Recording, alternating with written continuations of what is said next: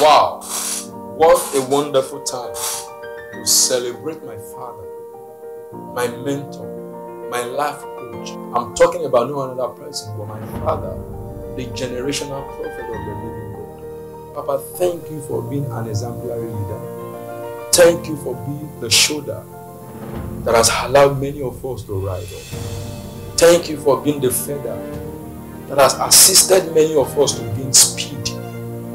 Thank you for being our strength. Thank you for being our wisdom. And thank you for being a good father. On this occasion of your birthday, I want to specially wish you a very, very happy birthday, Papa. And I want to say to you that I love you, my family loves you. And the only prayer I can pray is that God continually strengthen you, energize you, support you, lift you, and give you wisdom and many more souls to your account. Daddy, we love you. Thank you for being a good father.